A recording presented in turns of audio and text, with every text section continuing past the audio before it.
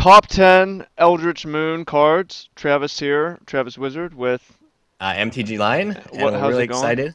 Yeah, we're really Yeah. excited to do this Mhm. over again. We Yeah, got and I'm a big fan of collabing with MTG Lion because, I think we have some things in common, but in some things we see the game from a very different most perspective. most in common. We have our Reddit love, right? Reddit loves us. Yes. Yeah, I mean, we'll look at the game from different perspectives, which I think is great because we will pick different cards to put on our list and have interesting conversation. Although this time I suspect there will be a lot of overlap because the same cards that are really good to build around happen to Maybe be like yeah, maybe the most pricey cards in the set, I would yes, imagine. although I've got a list and I know some of my cards are not going to be on your list. So why don't we start um would you like to go first? What is say your number 5? Oh yeah, I'll go first. I really like Thalia. I would put Ooh. her at number 5. Mhm. I did get the ability to play her a little bit, play test her last night at FNM. FNM we did draft, but I was able to I go ahead and play test her. There is a big difference between two in a white and one in a white. And I noticed that tremendously when I played her. It doesn't feel the same. I felt like, oh, this is just a bigger, better version, but it's not true at all. The older Thalia, I feel like was a lot is gonna be a lot better for modern and legacy, which she already sees play. This new one, it fits very well with the human deck in standard, the green white human deck. So if it sees any play, it will be in that deck. I don't know Mhm. if it's modern playable. I really wish it was modern playable because I've been picking up a ton of these, just stockpiling them, but I don't believe it is. Yeah, I don't necessarily love it for modern. You play it on the play turn 2. It can really shut down fetch lands, but that's the highest upside. Downside, it just gets lightning bolted and then your deck sucks. But I mean, also we'll see. I know what we'll see play in standard, probably more so as things rotate. But there's so many crazy 3 drops. Like the competition at the 3 It spot and is very high. especially in modern too. That's a very competitive like two drops. The difference between a two drop and a free drop in modern is huge. Mhm. Um, Yes. I, so I can't. I mean, I really do wish it was good, but I play tested it. It's in my modern Eldrazi Mhm. deck and my standard Eldrazi deck. It does a ton, just not enough, and Mhm. that's very sad because it's close. It's very close, Mhm. but it's quite not enough. Yeah, well, it's still good enough to make the list. All right, my number 5. I'm picking a card that is definitely not on your list. This is in my top 5 because it's super interesting to build around. Splendid Reclamation. Oh, Three I and a don't even know what that green. is. 3 and a green. Rare. Mass reanimate all lands from your graveyard to play. Oh yeah, yeah, So yeah. It's yeah, it's like, devastating summons, right? I saw yeah. that What do comment. you do with it? Do you delirium yourself in standard and bring it back, drain them with retreat to Hagra? Is it a mana engine? Do you use it with Valakut? Or in modern, do you use it with escape? Do you use it with Lotus Cobra in modern and Greater Gargadon? That's not the card that is going to be worth much, but it's just a totally new effect, and a lot of people are trying to figure out what to do with it, and it's unclear. So that makes my list because it's one of the cards that's provoked the most discussion, the most new builds, the most unique. Again, it's not a financial pick at all, but um, I like it. I like it. It's yeah, a it's a sweet combo. It's card. a combo card, right? Mhm. So it's a lot of creativity. So I'll go with my number 4. I was able to draft this card first pick, and it's as good as it's as good as people make it. Elder Deep Fiend. I mean, that'd be my number 1, but Oh, okay. yeah, but So I yes. was able to play with it. So yeah, you can talk about it a little bit more. I guess we'll talk about it a little bit more Mhm. once we get to the number 1. Well, It's I'll actually pick a surprisingly new good. number 1, but Okay, yeah. it's surprisingly good. The merge is a lot better than I expected it to be, especially in limited. Because you just have these janky dudes. I remember the one clue maker. It's like two blue. It generates a clue. Like once that guy's out, it's a 2/4. You play this for like one and double blue, or you pay for like free, and then you just get this huge effect at instant speed, and tap down all your opponent's stuff, and then just attack with a 5/6. Yeah, it's massive. It's huge. It has flash. It taps their lands. It taps their creatures. I mean, we'll see. It's one of my picks for the Pro Tour. Jerry Thompson has this blue-red list where you not only flash it in, but you flash back Kozilek's Return and you sweep everything too, which is just Oh stupid. yeah, I Yeah, forgot just that. 'Cause it is outrageous. it is a Drazi and I'll trigger the right. I'll trigger Yeah, so the turn. we'll see it in standard, probably for as long as it's in standard. I That's hope a very so. good point. I didn't realize that. Do you think small side? What's that card, the board sweeper that it does 2 damage? Kozilek's Return. Yeah, yeah. Is that card going to be more playable? Because it was not playable the first time around. hmm And you're right. This one, I didn't even see that into action. There's That's people playing pretty the deck. clever. I don't know how good it will turn out to be, but people were playing it. Tournaments today, actually. And so we will find out. But I think it will be good in a variety of decks. Yeah, I think it's Um, going to be very good. I didn't even notice that in yeah, it action. also might see play, and it might be a good financial pick as well because I'm not necessarily a speculator, but it's interesting. I might because it has some life in modern. There's people who play Bant Eldrazi or Blue Eldrazi and they like it, and then it could also be a build around. It's very good with like Eternal Witness, Oh yeah. and yeah, I mean there's a lot of good things about it in modern and standard. It could be well positioned, so I mean I like Yeah, the pick. It would be on my list. I So like the card a lot too. yeah, to play with that, I'll make my number four, Decimator of Provinces. This is the green Oh yeah. emerge. Yep. Yeah, it's a mythic, not a not a rare. So, Craterhoof Behemoth was very good in standard, and I get the sense Decimator of Provinces is better because it's cheaper. Mm. I mean, it has 9 emerge. I could very easily see it emerging it for 5 mana. It's a 9/9 trample haste that gives your other creatures plus. It just seems dumb. It seems like training wheels. It seems too easy to win with it. So I you're a big fan of Emerge, right? So Oh yeah, as a mechanic, it's an interesting mechanic, right? Because you accelerate, but at the same time, it's you still need a creature. yeah. It makes an interesting design issue for decks, but I mean these cards seem very much in reach. You get a 9/9 trample haste that pumps your team for 5 mana. It seems stupid. So Yeah. I actually expect that card to. It looks like a big dumb Timmy card, but hey, sometimes big dumb Timmy cards are quite good and constructed.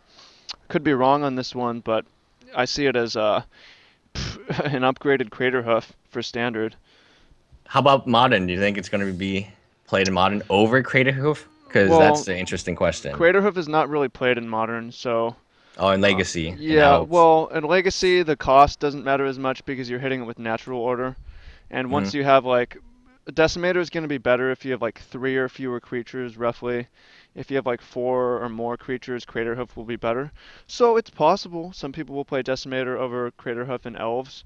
Um, I don't know enough about Elves. I get the sense that a lot of the time they have like 6 creatures and Craterhoof's way better. But it's also a card. It's a mythic. It's Timmy. I would play that in Probably be played in EDH. EDH and Yeah. So yeah, the casual yeah. formats.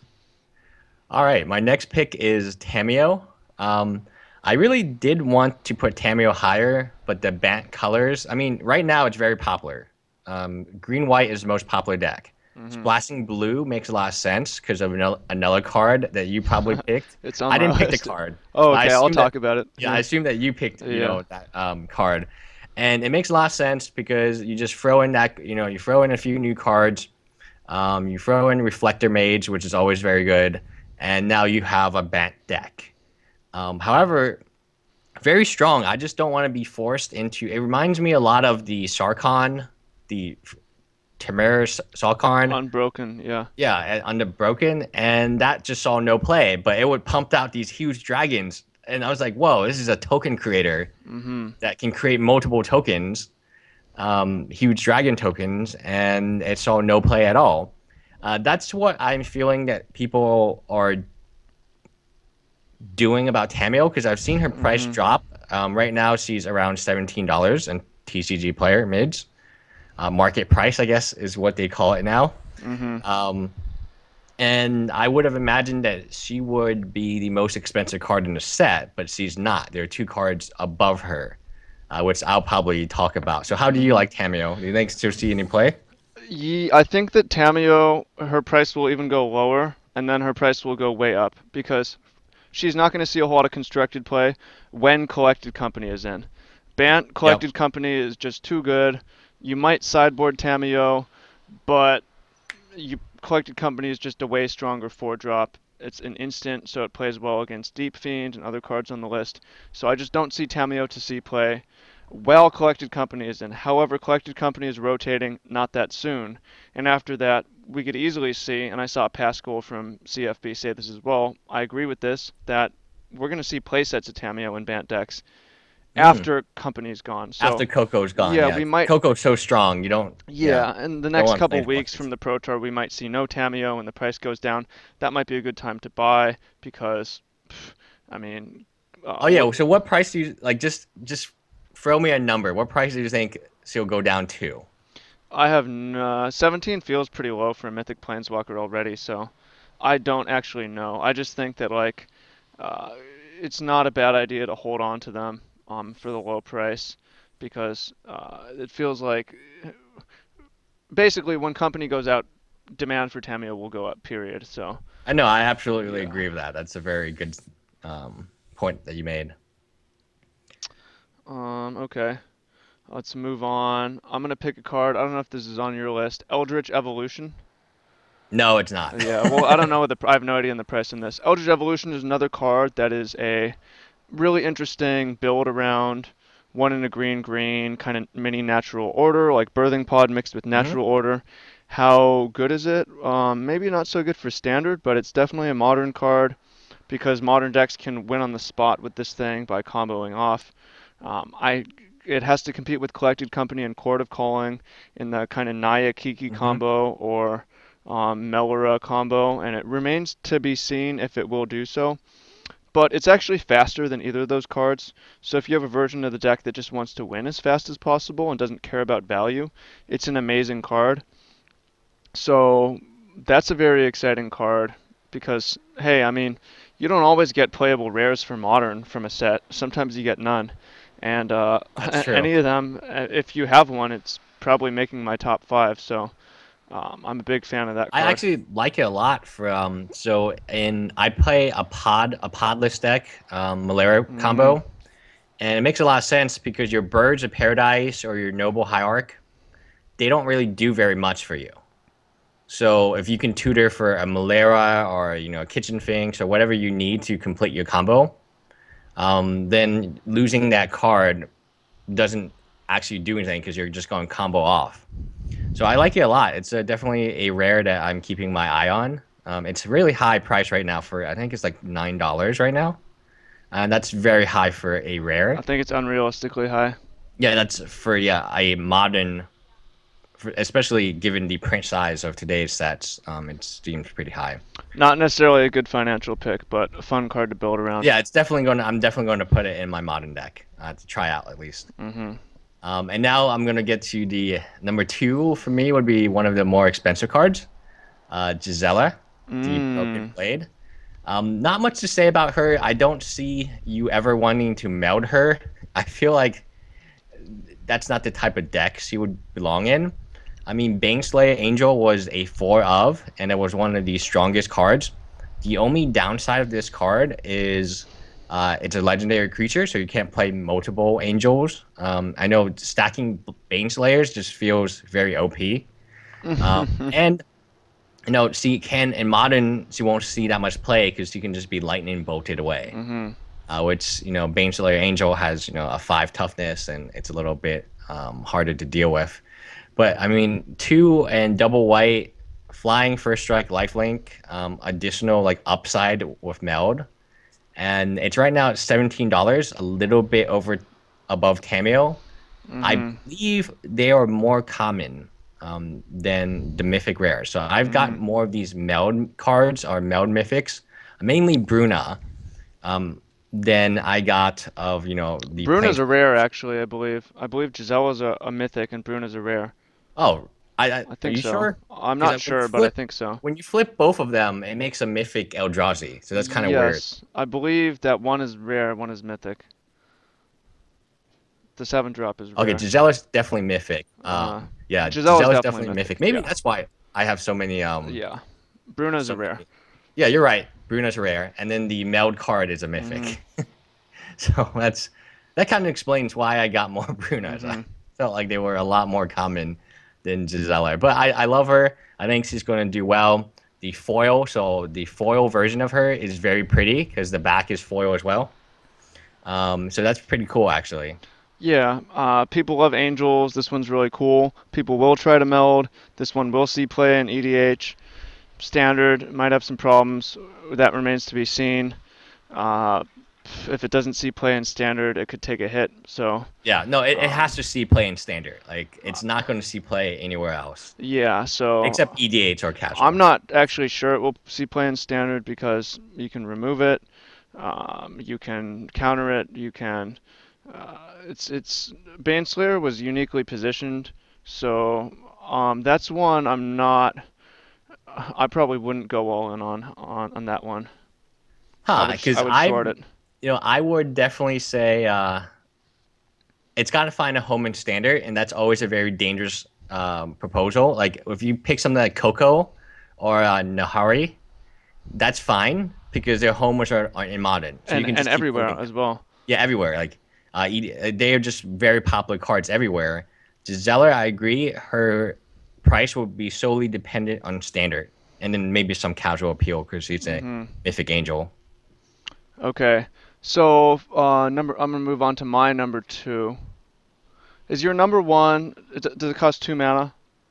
No. Okay, I can talk about this. Yeah. My number two, Grim Flare.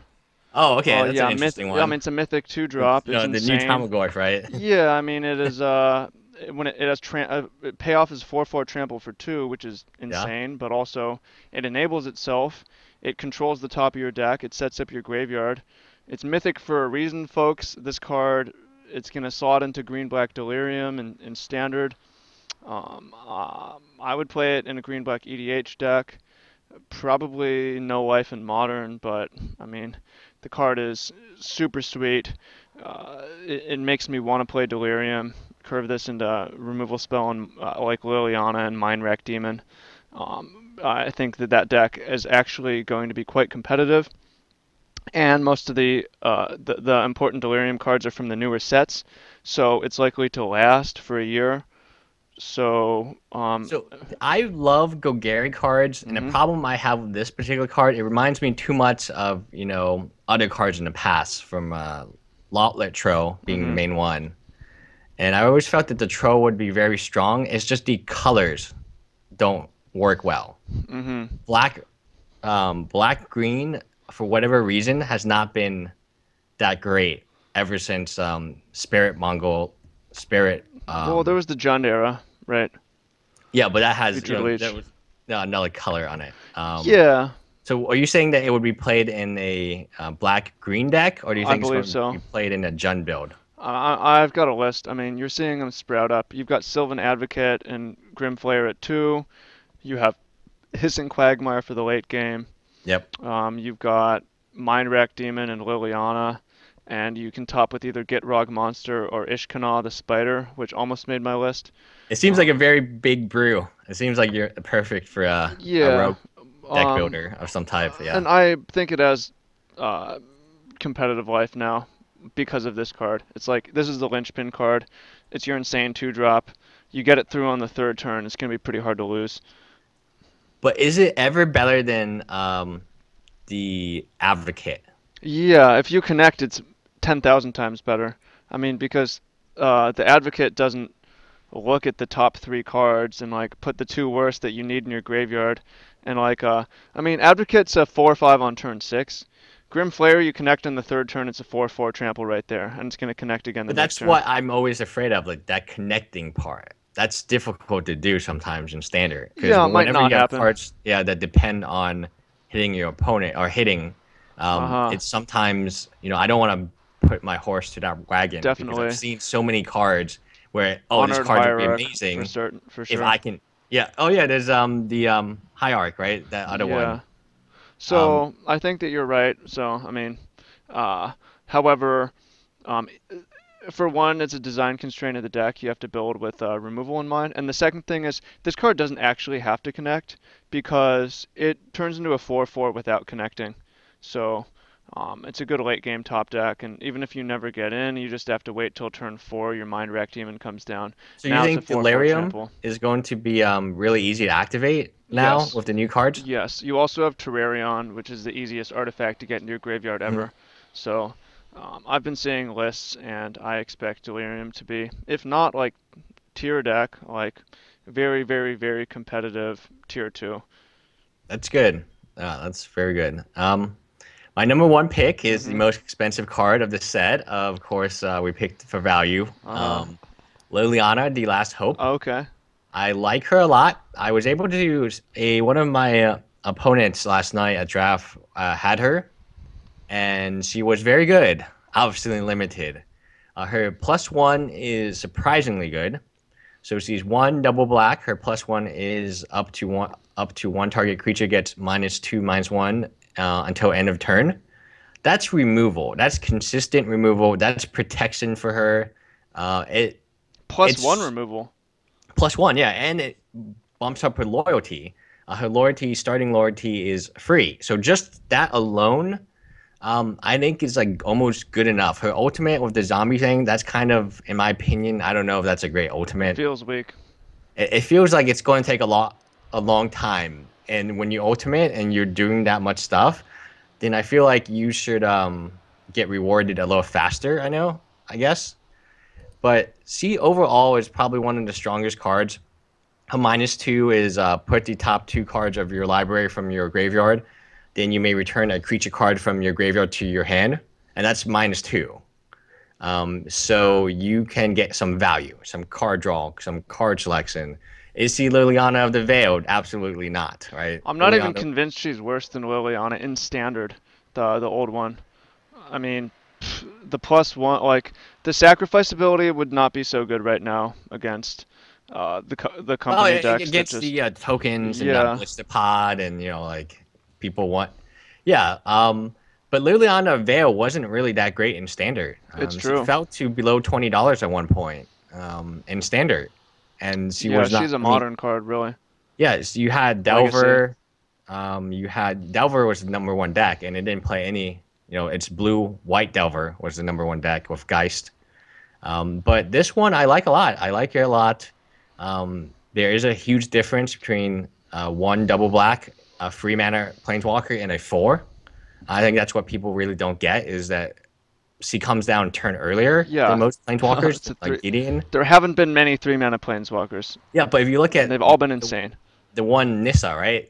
People look at her and initially you look at her as like, oh man, it's just producing O1 tokens and it's okay, it gives +1/+1 token counters. This card sucks, but enough time, enough tokens created, enough creatures removed, you just get value, and that's what they are. They are value planeswalkers. So I'm extremely excited to pick her up. I'm definitely looking forward to maybe picking up at least one of the San Diego Comic Con cards. Have you seen them? I The have, and they zombie, look awesome. yeah, the zombie planeswalkers. The only one I want is Liliana. I could Uh-huh. care less about the other 4, but hopefully I can pick up one of those. I like her a lot. She is pricey, and I think she's around $25 right now, $27 TCG mids. So I don't know when's the best time to pick her up.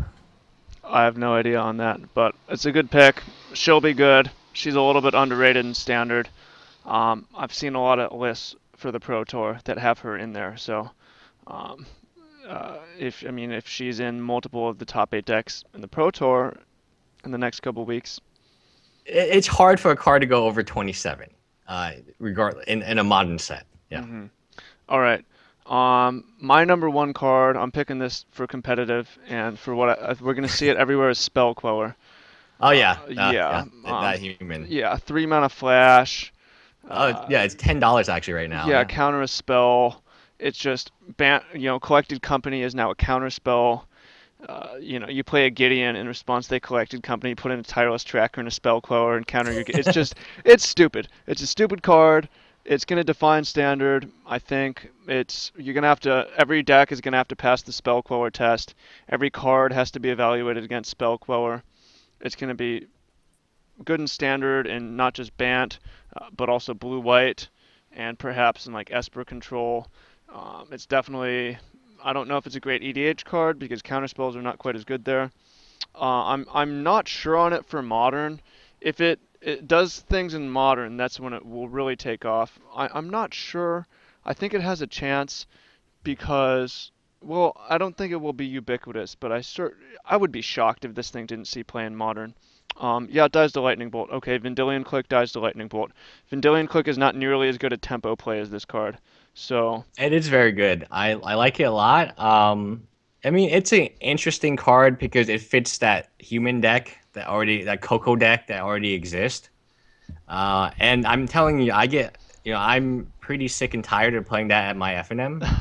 It's all the grinders play. They all play the same deck. it's It's not green going white away humans. anytime It's the soon. same deck list. I mean, Now they're Coco gonna gets move. rotated. Yeah, now they're gonna move it over to Bant and then be slightly different. Yeah. But there's no on a side note, like what do you think about standard right now? It's not very creative. At least at my FNM, all the top players they play green white tokens, and I get or green white, and now they're going to play Bant, and just add this card to it, and it's going to be even more OP. There's room to be creative. There's room to not be creative. People choose what wins. I mean, yeah, if I was going to say you want a guaranteed win, play Bant, play green white, play the white red aggro human deck. But, I mean, there's new control decks. Elder Deep Fiend spices some things up. Delirium spices things up. There's a lot of depth once you start to dig down to tier 2, tier 1.5 and tier 2. It's just there's just the nature of the people who show up to Magic tournaments. But Is they're this going is to like invest in the FNM, best deck. I It's expect more. annoying, It's definitely. all green white in my FNM, and it's like the same deck list. It's little, I mean that's why I would much rather draft. Yeah, It's a little bit better I than think playing. standard is fine. That's just human nature. Like, is that a new thing that everyone's playing the top net That's true. deck? Not really. But that deck's going to be even harder to beat now with the new cards that are coming in. Yeah, it's And I was hoping that they would rotate out right when Coco goes away, but it looks like they have some replacement pieces. I know exactly. I was hoping it would go when the Fetch Shocklands went, but they figured out the mana base and They it figured continues. out how to Yeah, do it. I mean, Collected Company rotates and you just slot in Tameo. It's like, ooh, big downgrade, you know. So Yeah. Bant is in a safe place for a long time, I think. Yeah, I think Bant is if you had to buy one deck right now to play for a while, it would be Bant. Yeah, It seems like it's going to be one of the stronger decks. it'll be hurt by rotations, but it won't go away. Yeah. All right. I mean, So that was, yeah. I guess, our top 10. Do you have hmm anything else to add, Travis? I'll post this on my video on my Yeah. channel. Yeah, if you're watching from my channel, go follow MTG Lion. I'll put a link up on the If screen. you're watching from my channel, follow Travis, and I'll have a link to your channel too. Travis Wizard. Yeah, and Travis with. thanks. Yeah, I love doing this with you because we don't have that much overlap. We look at Oh no, we things, don't. yeah, we look at things differently, and it makes for interesting conversation. So I look forward to doing this again for the next set. Yep. And And if every you're other set. Yep. in the Sounds comments, let great. us know what you think. Yeah. All right. Take care, MTG Lion. Bye, guys. Take care.